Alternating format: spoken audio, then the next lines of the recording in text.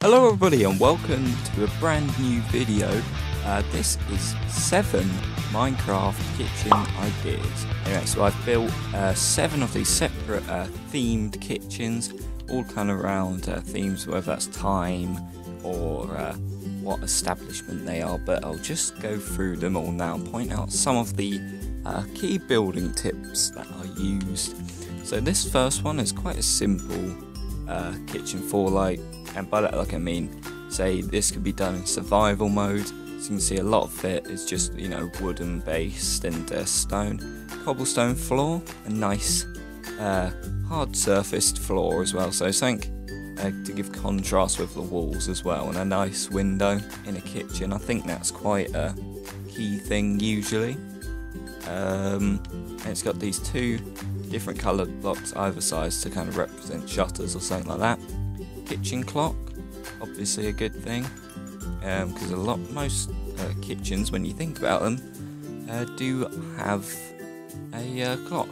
And then we've got the what are these called? Detector rails. They're put on top of the ovens to act as kind of like hobs. And then you can use flower pots and fresh plates as plates and cups, or sometimes I use these as chopping boards. You'll see just later on. We've got a tap here, very basic one, and then just places like this is just, actually this has double function. This opens the fridge, and it also looks like a cupboard, a couple of cupboards there. Then we've got some shelves. This is kind of like the chimney bit of like extractor fans.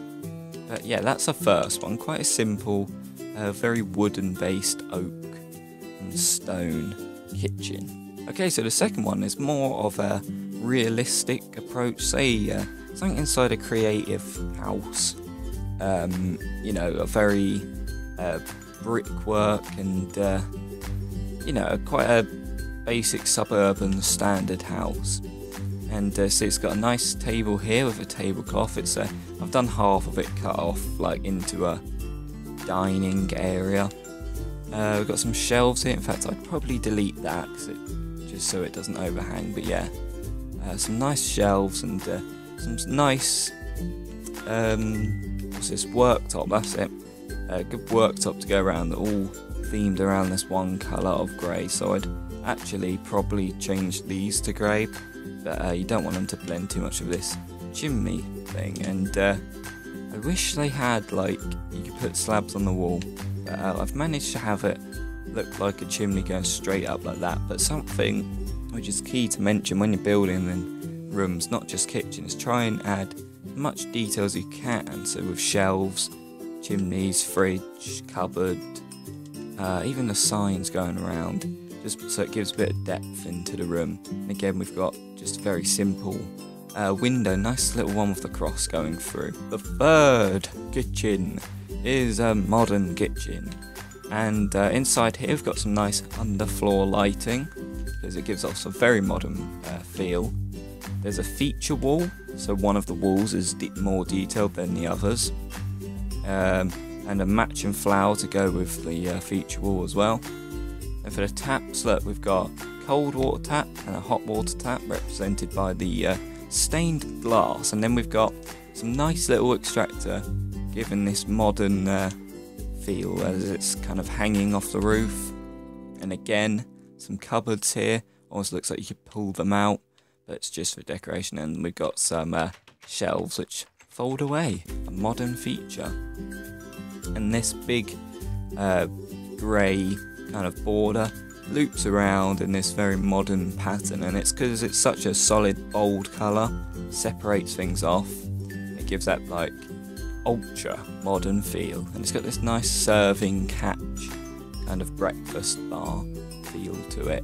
Moving on to our fourth kitchen, this is more of a establishment kitchen. So I base this on some kind of diner. You can imagine where this black would be. There'd be all the seating area there. But this is quite a rough diner. So this is the nice part, all kept nice, floor polished.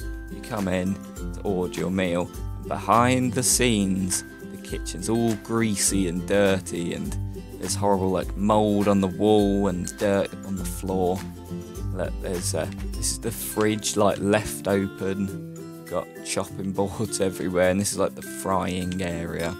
Like these would be deep fat fryers.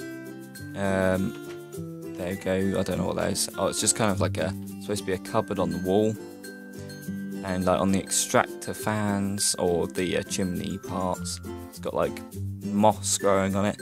And yeah, so it gives a cool, realistic, greasy feel to this dodgy looking calf. Now this next one is a very medieval kind of design, a very old-fashioned one, because obviously medieval is a very popular thing to build in Minecraft. So we've got an open fire which they'd cook on. Got an anvil here where they could like put meat on, and talking about the meat, we've got some meat hanging up from the ceiling, which is a bit disgusting, but it gives a pretty good feel, and especially with this stained clay. I can't remember which one it was now. Where is stained clay? Oh, the white stained clay. It's got the same colour as the rabbit and chicken. I think that's no, not rabbit. What do you get when you kill a sheep? Oh no, it is rabbit. I didn't know that. I haven't actually done that in survival mode, so that's why I need to brush up on these things. But yeah, like I said, open fire, and there's somewhere to kind of cook on this anvil. Kind of gives a blacksmith feel as well. And as you can see, the floor, a lot of detail with the different coloured grey kind of stony things. There's just some water here where they could wash things. These don't really fit in too well, but I thought just put a cupboard in there, because if you did want to use it, you'd want somewhere to store things.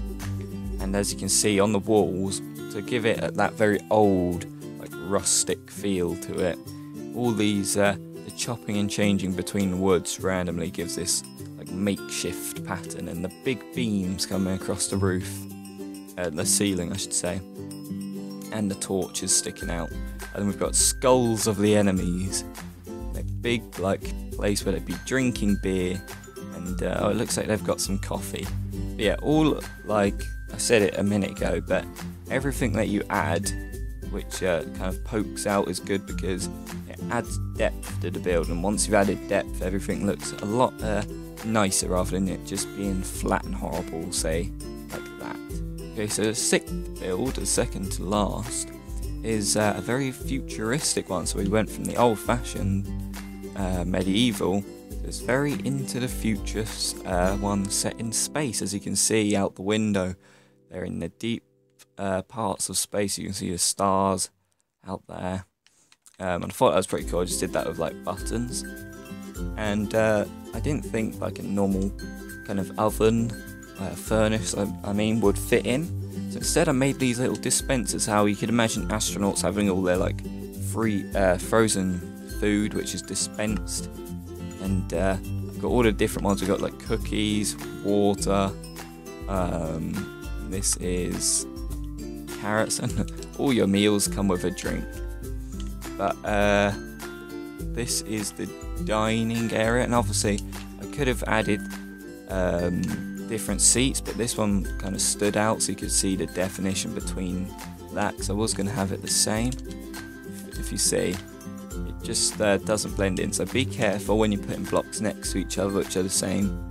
Make sure people will understand that there's a difference in purpose. And here we've just got a plain little chest, but if you're trying to make borders around things, these these trapdoors can do a very good job of it, because now you can put them on the top and the bottom, so you can have it kind of surrounding an object that you'd like. Finally, and probably my most favourite, is this kind of old-fashioned style, but it can still be used in a modern house. It's this very like nice alpine kind of wood feel to the kitchen, and we've just got half slabs and whatever this is called, andesite, and I think I said that right.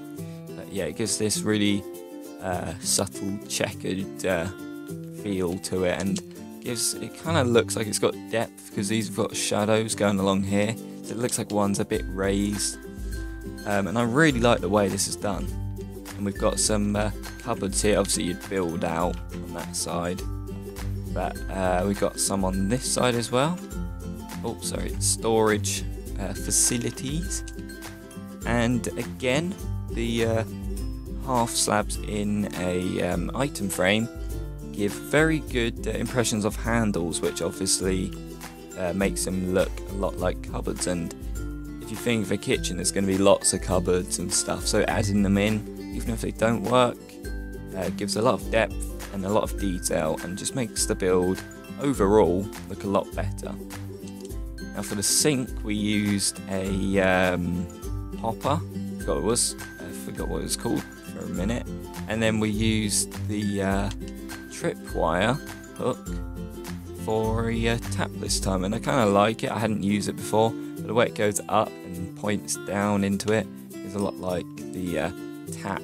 Then I just put the normal thing that I used, the blue stained glass, and obviously it represents that water that's going to come out, and I really think I'll use this design more. It's the first time I've used it. Again, more designs for cupboards and a hob.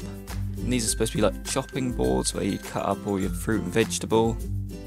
Looks like some kind of storage up here as well, where you put like you know, like a cabinet full of glasses or cups. And then again, same thing here. This is more, I was going for the impression of a wine rack, and I think it turned out pretty well. And finally, there's just like a normal table for preparing the meals inside, and some hanging down lights as well. So that was all 7 of my designed kitchens.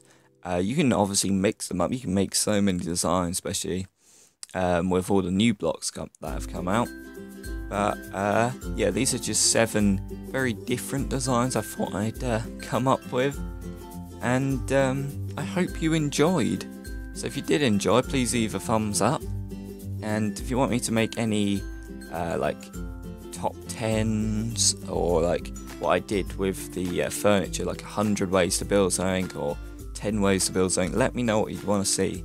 Different rooms, because obviously I did kitchen here, I might do living rooms. But anything you'd like to see, comment it down and subscribe. But until next time, thank you very much for watching, and I'll see you in the next video.